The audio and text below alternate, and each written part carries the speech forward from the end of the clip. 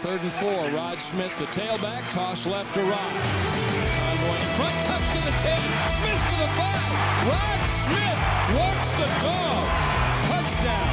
Hey guys, welcome back to Tail of the Tape, brought to you by Esler. I'm Nick Eatman, along with Pro Bowl center Travis Frederick, and you guys are real big on the film room here. I know that you remember this game, playing the Giants, 4th quarter, trying to put this game away. We're about to run this play to the left side. Real quick before the snap, what are you thinking, knowing you've got to get on the move? Is there something that you're like, hey, I know he's here, I got to do something different because I know I got to get it and run? Yeah, immediately the first thing that we look at is just the way that the front's set up.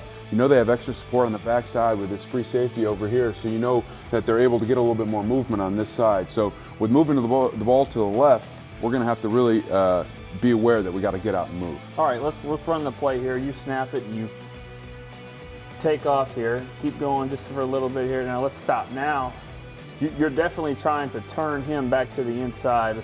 Now I guess we're not going to call hands to the face here, but that's okay. What do you see in here? Is that the main thing, keeping him away? Yeah, so at this point it's my job to really curtail the edge here and make a wall. Because what we're going to do here with Tyron, he's going to kick out, and we got the fullback coming up here to lead up on this. And then Rod's going to be one-on-one with that safety. And anytime that you're one-on-one with the safety, that's a good thing for us as blockers. Okay, real quick here. I did want to ask you about this. I mean, I think this is history being made right here with when you got 3 Smiths in a row. Yeah. Not every day. Okay. All right. Let's play it here. Again, hands to the face here. I'm not calling it. No big deal, I guess. But they've created a huge lane there. You've done your job. Boom. End zone. Yeah. This is really what you're looking for. Like I said, you want to get one-on-one, but if you roll it back just a little bit, you can see Keith Smith actually gets on 2 here. You know, he's blocking this guy who happens to get in the way of the other guy and leaves Rod free there. But really, if you take it back to the beginning, it really shows you the most impressive part of this play. This is a really bad look to run this play into.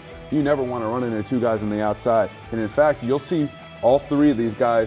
He's going to reach this guy, but we have 2 pullers here, and we don't have enough guys to reach those guys. In theory, what should happen is we should have a down blocking the guy around. So everybody just sort of makes it up on the go and just plays football and use their instincts, and we're able to create that wall and create that huge running lane as you talked about. And then it's one of those things late in the game, you're trying to kind of run some clock as well. Is that one of the things where maybe you don't check out all the time? You say, hey, we're doing the best we can. We'll see if we can get a few yards here, and actually pop the big one. Exactly. The thing that you're trying to do is make sure that you're not having any penalties because that's going to hurt you, and you just want to have positive yardage. And these guys, you can see, are bringing pressure. That's what you're going to get late in the 4th quarter when they're trying to stop you, and you just have to try and find runs that set up well against a lot of different things. Don't know if you can actually see the touchdown, but you probably know when a good play like that's happened, you know it's going to be 60. Yeah, it felt pretty good. All right, that is Pro Bowl center Travis Frederick, and that's another edition of Tail of the Tape, brought to you by Esler. Esler, better sight, better life.